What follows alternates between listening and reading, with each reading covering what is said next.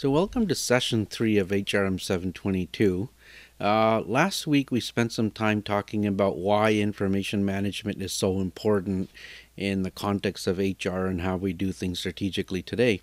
We went over the model of what an HRIMS could look like, meaning that there are inputs into the system. And remember, a system is simply a way of doing something. So imagine your HR department, you're constantly feeding it with data.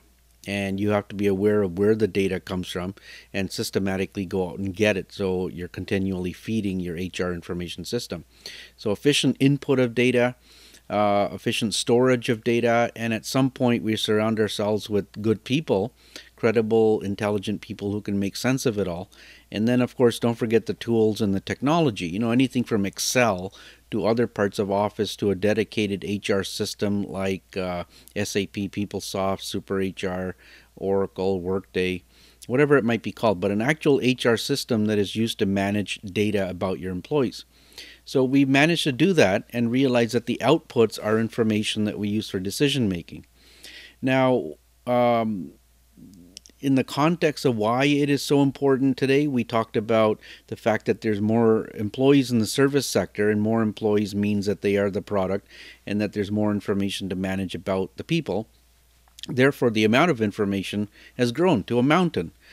Second is we now have more complex, much more complex employment law to deal with, and there's one way to comply with law, and that is to keep information. Therefore, the amount of information has just grown exponentially. And the third one is that we have a much fiercer, more competitive global labor market, so we need to compete better, greater need to compete. And therefore, we realize there's only one way to compete, and that's by having proper information, proper intelligence, so the mountain of data has just grown. Now, this week, what I want to talk about is what is that system? If you were asked to bring a system in, let's say you go to a company and they don't have one, then what is it you do rather than freaking out? If you went to a company that has one but they're not using it to their fullest potential, or it's old or it needs redesign, what would you do? What if you went to a company that already had a great HR system, they surrounded themselves with the proper elements, and they're using it to its fullest extent strategically? Then good, that's a place you want to retire. But when confronted with the task of bringing in a new HR system or revisioning it, looking at it from a different point of view, a lot of people, they kind of freak out. They say, oh my God, I don't know what to do. So what I'm going to do is show you the concept production model and bring it down to a level that, well, basically anybody could understand, and I'll show you how I developed that model.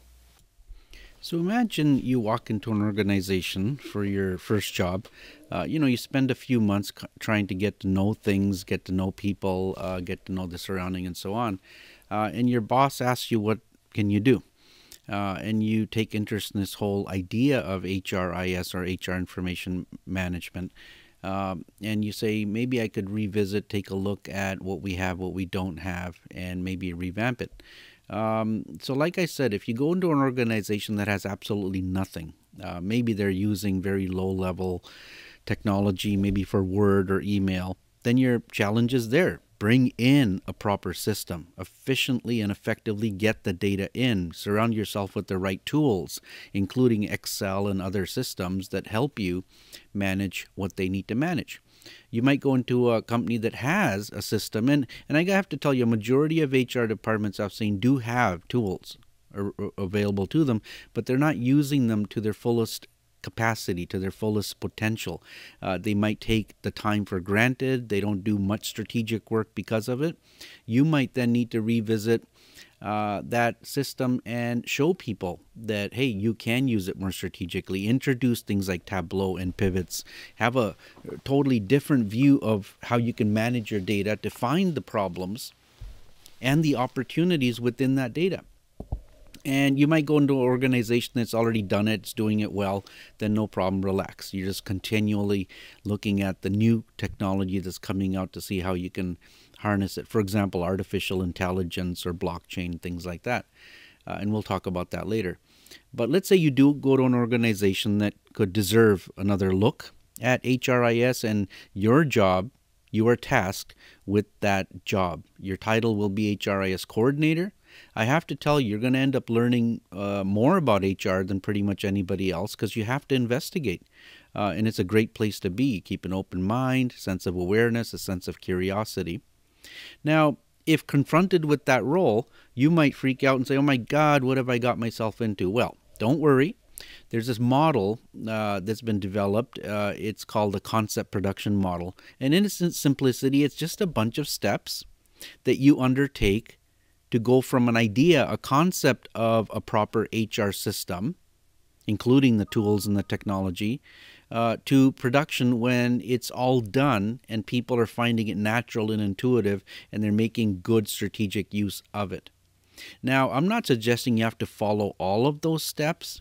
And in fact, even if you go to an organization that has already done all this and you inherit something that's already good, it's always a good idea to understand how somebody got there, how it works in the background, how the models, the politics, the costing, the budgets, and everything work, because you become much more knowledgeable of how to manage these sorts of things anyways. It's like, I could teach you how to drive a car, but along the way, it would really benefit you if you understood the car itself, what's in it, how it works, how it was made, how to troubleshoot, find opportunities within it, problems within it. So the concept production model, I should tell you, was developed out of experience. Textbooks don't really mention it this way, but I had one of my first clients was a very large company, cross country we implemented.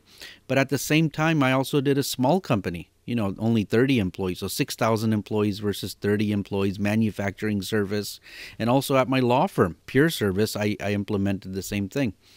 So I've done about 150 of these, and I thought, why not take the best practices, cut out all the stuff that doesn't need to get done, and put it in the form of a model.